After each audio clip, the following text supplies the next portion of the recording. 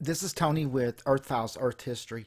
And for years, we've been told that Europa, which is one of Jupiter's moons, that the surface is made of ice with the possibility of an ocean underneath.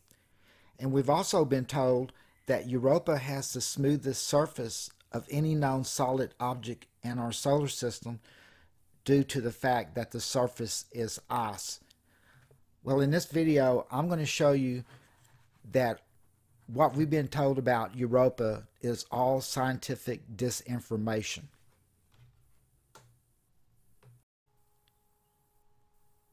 In this next image is a angled view of the surface, and as you can see, the surface isn't smooth or flat.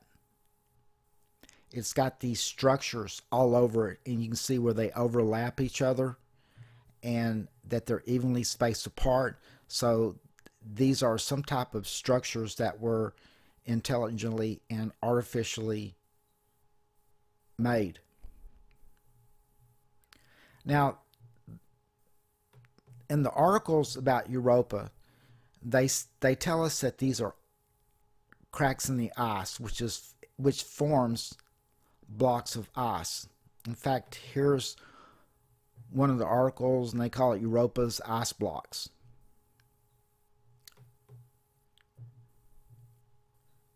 But when you look closer, let me enlarge it a little bit. You can see there's ridges that run with it. So this is some type of structure. This isn't actually ice fractures or blocks of ice. When you look at this picture, you can see some of those markings down what looks like a tube. And if you notice, it goes over this structure here, whatever this is. But I was really curious about what these structures were. And since they're not fractures in the ice, then there probably isn't any ice on the surface or ocean underneath. So I began to dig through a lot of journals. Here's a close-up. This has probably been obfuscated and cleaned up, but you can see on how both sides are the same height, and the distance is almost equally across all the way down, even though the surface has shifted.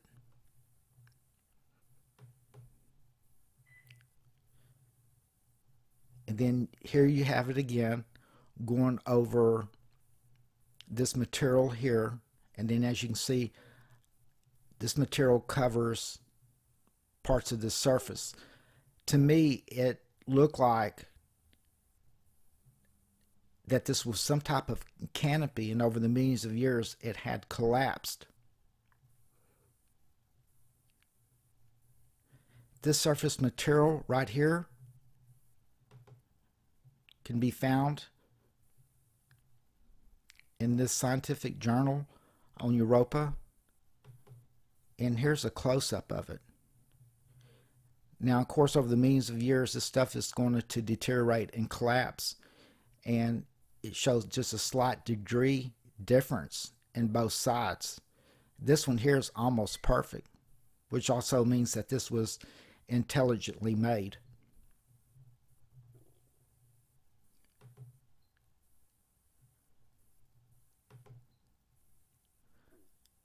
Okay, in this scientific journal is where I found this.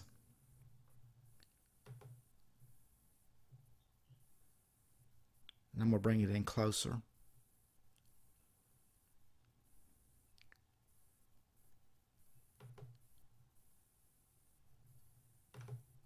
And now you can really see it. You can see where the structure's twisted. You can see where the structure goes down into the surface, and there's pieces of it missing, and they're consecutive, and they're equally spaced apart. And then here's that round tube that went over it right here, and it also has some type of shape to it or structure that's exposed.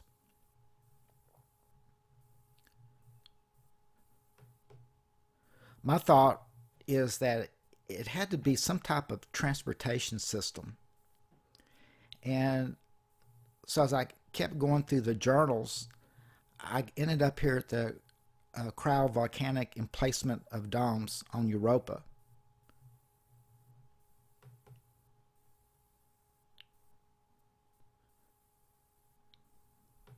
Now, supposedly, this image here is what's underneath the ice, or what they claim is underneath the ice here, and that the radar was able to pick this up and bring this, what they call a crater, visible.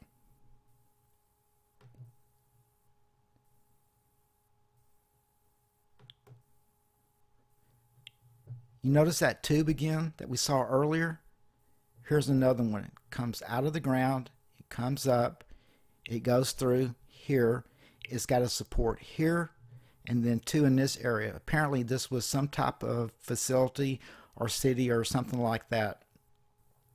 Now, I don't know, there's no way of knowing how much of this has been obfuscated. Was this actually showing and not underneath the ice, and they said it was? And when I talked about with it, this white material being possibly some type of canopy that collapsed, you can see part of it that's laying over what looks like a tube or a pipe here. So this was the indication to me that was a transportation system, and it went into the different cities and transported whatever it was transporting. And then here's a close-up, and then you can see it again, and then you can see the material that's fallen over it, and you can look at, this is not ice.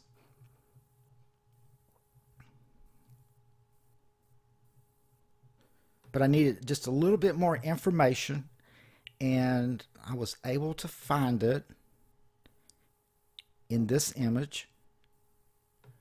And what we're going to look at first is these structures right here.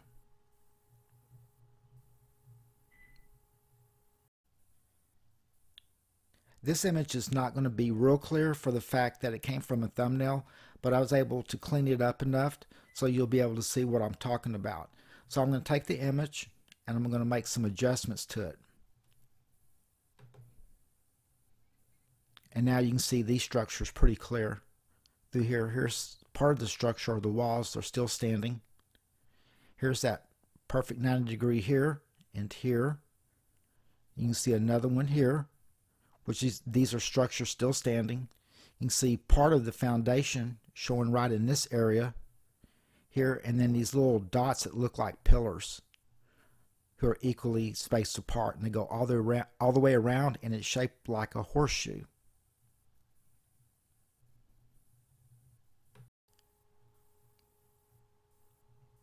Now we're going to go to the upper part of this image, and you're going to be able to see a city, and you're going to be able to see a vehicle on tracks, which means that what I thought was some type of transportation system is actually a transportation system of some type. So let me make these adjustments. You can see the building here, the top of it. You can see the walls, how they spread out this way. You can see the smaller buildings. Of course, you're never going to get a clear image on none of this stuff that we get, because they simply are just going to cover it up. Here's a tower that has fallen over and has some type of glass top on it. When it fell over, it looks like the glass broke away, and it almost looks like the material that covers Europa, which I think is possibly a canopy, may be glass, is the reason it looks like ice.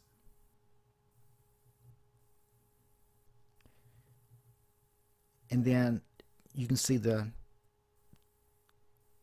train or whatever this machinery is here in sections, and it's round.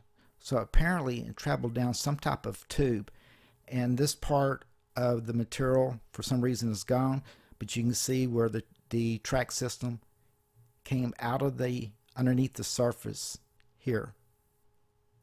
So it did travel in tubes. It looks like it did underneath this gap here, because when you look at the bottom and go all the way up, it's at an angle, which means probably when the surface shifted, it pushed the framework for the track upward with the train or the vehicle that's sitting right here.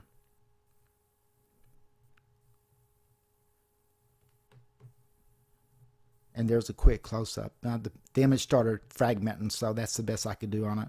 But you can see that this vehicle is round. Kind of neat looking.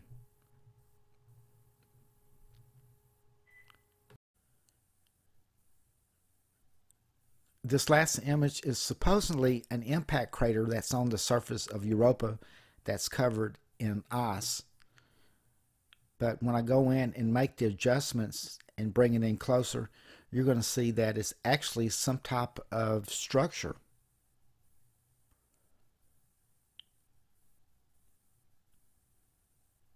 I'm going to keep bringing, that should work right there. And you see these openings are equally spaced apart. And you can see where the material on the surface wraps around into it and goes back out. So it looks like that this possibly is part of the canopy, and that this structure was attached to it, and when the canopy was suspended over the surface, this structure stood up straight. And then over the millions of years, eventually the canopy collapsed, and when it did, it laid this structure back down on the surface, and that's the reason it's tilted this way. Hopefully by now, even after watching this video, that you understand that the truth about our planet and this solar system has been completely covered up. And one of my suspicions is because the history was so bizarre. Okay, everyone, I appreciate you watching. This is Tony with Earth Files Earth History, signing out.